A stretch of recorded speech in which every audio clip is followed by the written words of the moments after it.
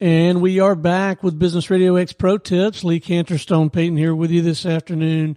Lee, I know some folks are really struggling out there from time to time. What advice, if any, can we offer the person who has been recently laid off?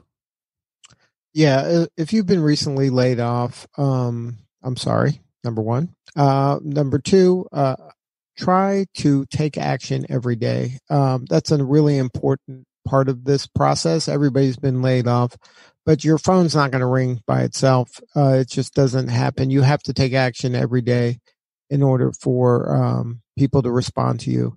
And hopefully you had a plan ahead of time for this eventuality, because everybody's gone through this. So if you thought you were bulletproof, this is a new world. Nobody's bulletproof anymore. So it's important to take action. And some of the actions you can take is you have to decide what your next step is going to be. Are you going to consult?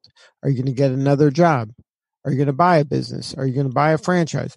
What are you going to do? And once you make that decision, then start telling people and socializing this, Tell your close friends in your network what you're up to. This is what I'm up to. This is what I need. I need clients that do this, or I'd like to get, into this kind of a business.